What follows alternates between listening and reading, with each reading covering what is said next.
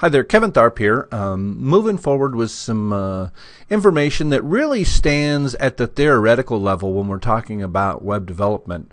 But it's important stuff to understand, and it's going to have a lot more significance as we move forward into the future as search engines are moving away from simple keywords to more semantic type search and trying to anticipate what you're really looking for, not just the keywords you're searching for. It's going to become more and more important to give meaning or semantics to the data that is housed in your pages. This video follows on the Introduction to Data and Databases video, and then the one that follows that is Introduction to XML. So really this is the third in a series of videos that are designed to get you thinking about how to use metadata and how to mark up your data.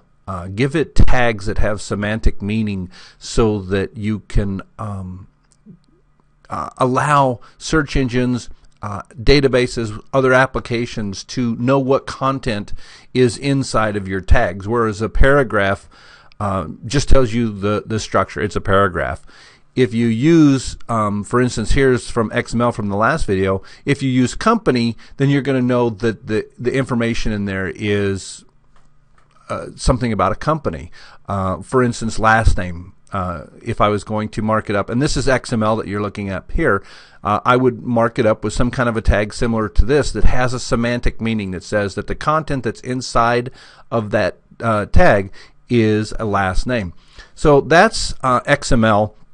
And you can watch the Introduction to XML to get more details about that.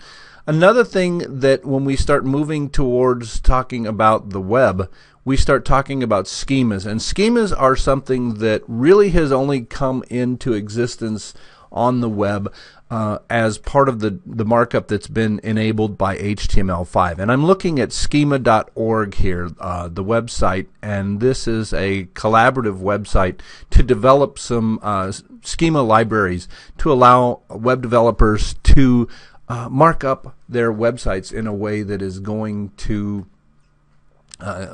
use microdata so that your data is not just information on a page, but that there's metadata in there or microdata in there that says what it's about. And so you can take a look at schema.org and get a better idea. But what you do is, instead of just having say a H1 that says avatar, for a movie, what you do, you start moving into these item properties and information about that give you more information about it. So you might have that that H1 of an item property. You're still going to have the name of the movie, Avatar, but what you're going to do is you're going to give that microdata that says that the item property of that is a name, and you have to then within that div, you have to first off say that this item is going to have a scope, and that scope means that anything inside that div is information related to the same topic.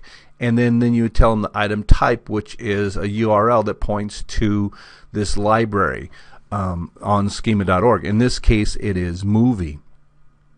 So to move us forward, if I go back and I look at that XML that I was using in the Introduction to XML video, you'll see that this is data that was output in XML, and it's using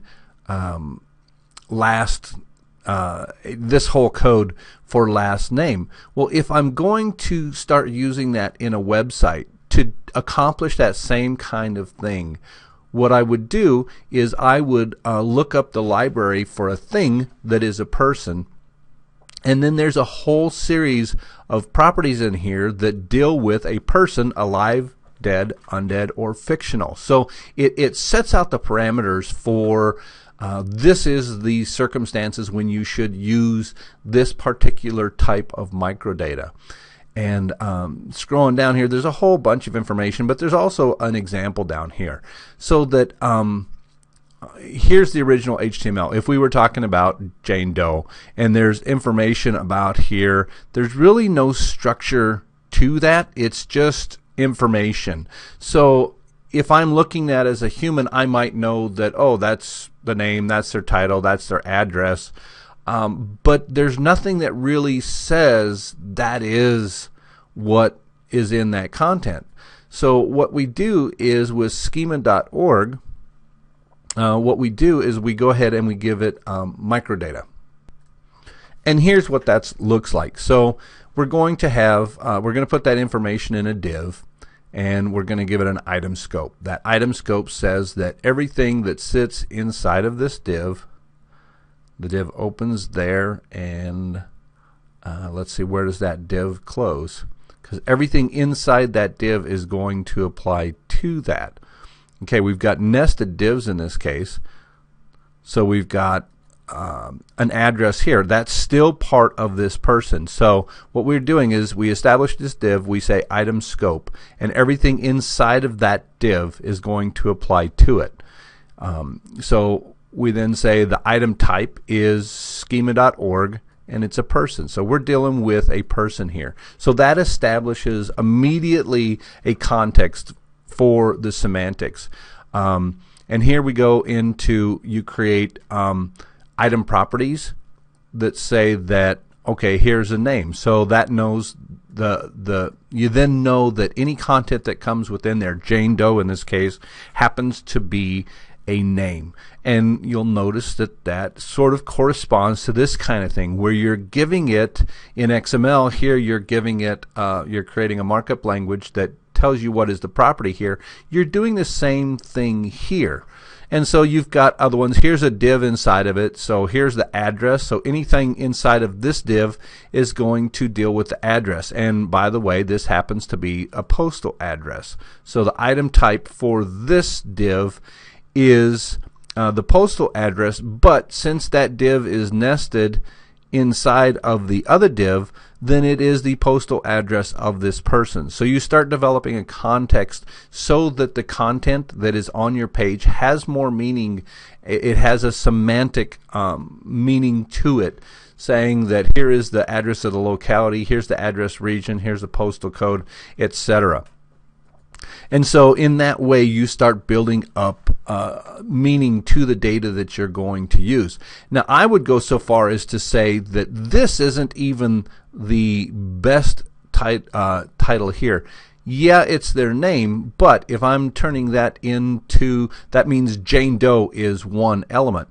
If I was going to use this particular set of this schema, what I would do is I would look for family name, which is the last name of the person if you're in the United States. In other countries that may be different depending upon their language, but I would put the family name as a tag for the last name and given name as the name for the first name. And then it gets into very specific information. Just like here we separate last name and first name, you can do the markup in schema.org to do last name and first name. So what this does is it takes all the principles that we've talked about in the videos about introduction to data and databases and introduction to XML, and it brings it that next level so that what we're talking about is how can we do hypertext markup language using these schemas so that we're able to give it the content